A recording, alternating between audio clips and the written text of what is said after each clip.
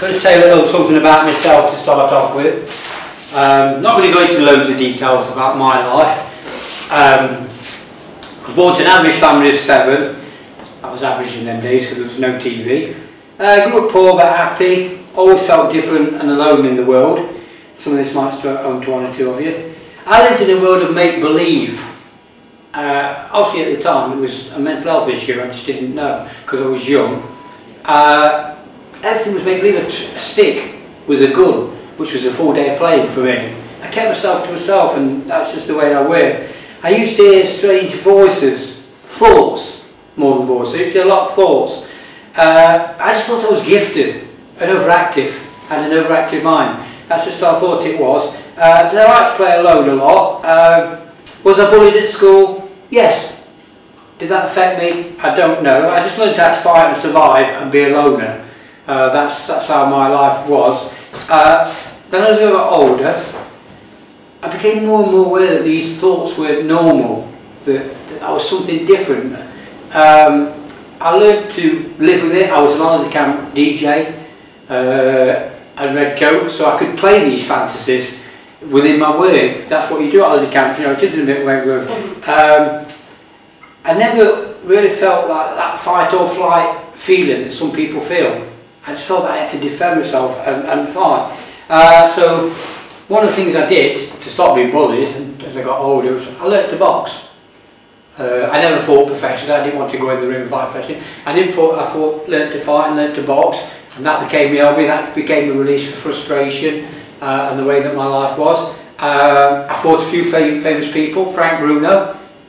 I actually fought and beat Frank Bruno. In fact, I did so well in the fight at the time.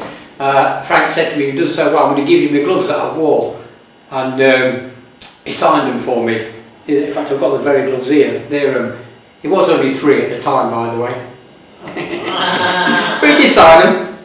So, but no, so I used that. Then I had a big breakdown about over 10 years ago now. I had mini breakdowns, and a lot of breakdowns, didn't know what they were.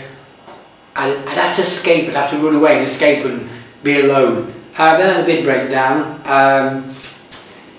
but it was a bad time, but thanks to Rethink, where you come to, I mean, I'm where a lot of people who just start to come to Rethink, well, I was in that situation once, but thanks to Rethink, doing classes, having support, doing all them sort of things, I learned that I wasn't clever at school, but I learned that learning about mental health helped me to understand mental health. I understood what was wrong with me. I understood this could cause this, A could cause B, a trigger, schemas and all that. I understood about things like that, and I also found that distraction through learning and multitasking and doing my boxing and giving lectures and running groups and things like that helped me. It helped me to be me. It helped me to cope with my mental illness. I'm not cured. I don't think I'll ever be cured. I think I believe we walk a tightrope, but as long as we focus on where we put our feet and we distract ourselves and we look on the end goal and we look, that we can be well. We can be well, we can stay stable as long as we focus and you think and be aware of what's happened to you. I'm not going to go into diagnosis and things like that because everyone's different. You know, I've done the pills, I've done the counselling, I've passed, as I said, I've passed loads of diplomas and I've got certificates on certificates. I've done loads of diplomas and I understand mental health. I've done NCEs and I understand mental health back to front. So my conclusion is, yes, we need our medication. I still take my medication, it keeps me stable. But as I show you in the slideshow, I don't believe the pill is the cure. I think you're the cure. I think the cure's within you. Take your pills to keep you stable, but the cure's within you and within your understanding. And that's why I hope to show you today. I hope to show you that there's methods, there's different ways of looking at things. There is hope in understanding and being in control of your mental illness, because it is an illness. So I don't have the cure. I'm qualified hypnotherapist. I can hypnotise people, I can use complete mind therapies and things like that. But I think the cure is in everybody's subconscious. It's the cure's in with you, not with the doctors, and I haven't got them cures. I've learned that I'm not mad. Basically, I don't think I'm mad, I'm unwell. I'm no different to somebody with a broken leg or cancer, God forbid. people with cancer. I've got an illness that I've got to carry through my life, and I've got to deal with it, and I've got to learn to deal with it, and I've got to make the most of it and use it to my advantage, not to my disadvantage. And that means looking at things with hope, looking at things when you're having a bad day, looking at why you're having a bad day, what it was like to have a good day, comparing and using them skills. So I'm not going to go too much. So sometimes I believe, I'm going to put this slideshow on, I believe that we don't always, I'm just putting it like that, see things. I'm not going to do this. I think sometimes we need hope. You need that hope that things are going to get better, you're going to have better days, and you need to understand yourself and understand your day. So you need that hope and understanding. So I'm going to use a few little things and gimmicks just to try and show you. The cure isn't the pill. As I said, the cure is in you. You're your own best doctor. You understand yourself better than anyone does, but you can use that with your doctors when you go see psychiatrists and your doctors to explain how your days are and how you feel. If you look one way, she goes one way. If you look the other way, she goes the other way, and the others follow. I'm using this just to show you that sometimes it's how you look at things. So sometimes you might think it's a bad day, and you're looking towards a bad day. But really, if you looked and thought, well, it's not such a bad day, I can get out and go for a walk, I can do things, it could be a good day. You understand that? I'm using that just to show you it's how you look at things in life and how you understand them.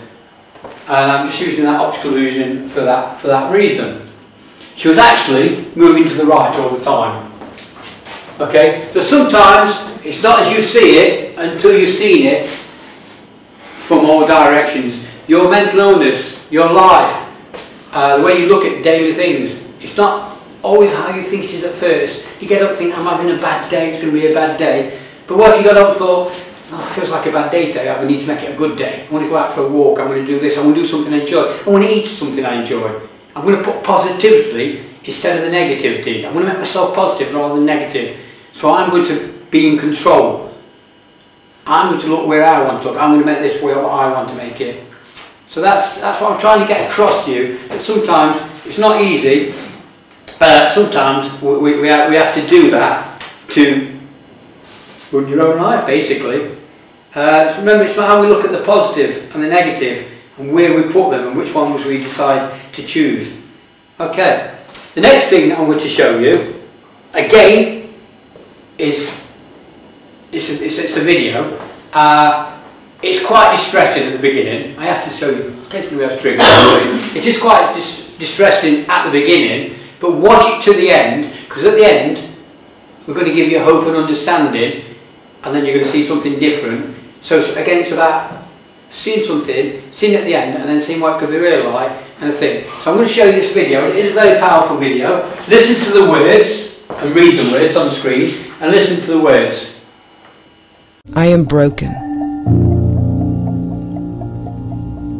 I don't accept the idea that tomorrow will be a better day. I have been impacted, and life as I know it is over. I don't believe I have the courage to keep going. This fight will never end. My new normal is that hopelessness is more powerful than hope. Darkness defeats light.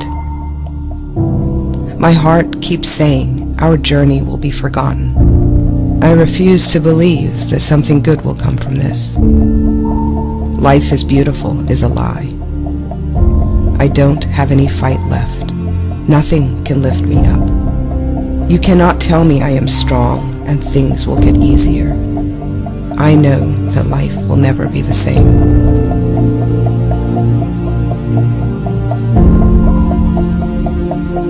But does it have to be this way? What if hope could turn this around? Life will never be the same. I know that things will get easier, and I am strong. You cannot tell me nothing can lift me up. I don't have any fight left is a lie. Life is beautiful, and something good will come from this.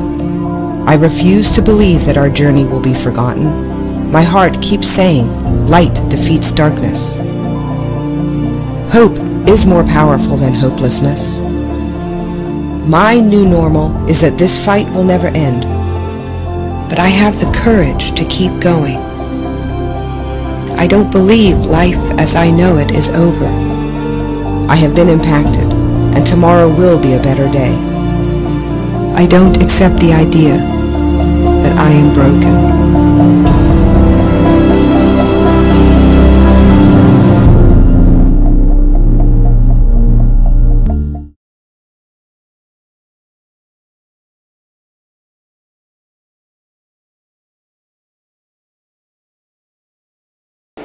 So do you see, that very first was a bad day, wasn't it? It was very negative. It was bad, life's broken. But when you got to the end and you turn it around, this is on YouTube, by the way, if anyone wants to download it, and I'm going to give the words away as a present later. When you turned it around and looked at it from a different, back to front if you like, from a different thing, life wasn't broken. There was a lot of positives in there, a lot of things that were good in there. There was good days, and that's why it's life. There's good days and there's bad days. If it's a bad day, make it a good day. Use your positivity to make it a good day. That's what it's about. That's how to deal with your mental health. And this is what I've used. These are the tools that I've used. And look at me, they're working for me, and they work for me, and they make things better for me. Because I turn things around and I use positivity rather than negativity. I decide what choices that I make.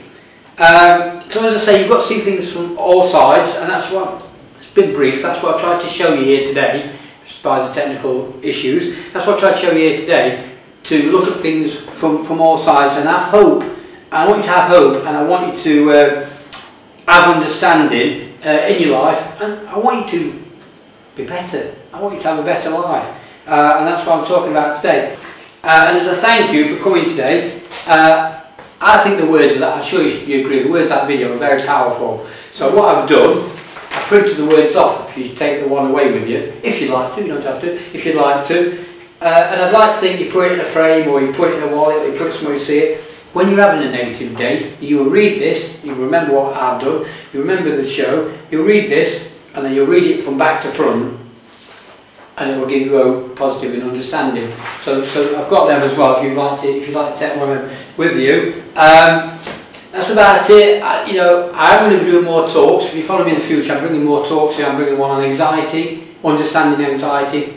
I don't know, I still suffer from anxiety. Understanding anxiety, how to deal with it, how to use, I've not gone into the tools today, but how to use tools that I use to deal with it. I've also got a talk on meditation in mental health, how to relax yourself. I will teach you how to meditate. I'll teach you how to sit down for 5 minutes and meditate. I'm not going to hypnotise anybody, but I'll teach you how to meditate and how to de-stress yourself and calm yourself down. So, thanks for coming, thanks for listening.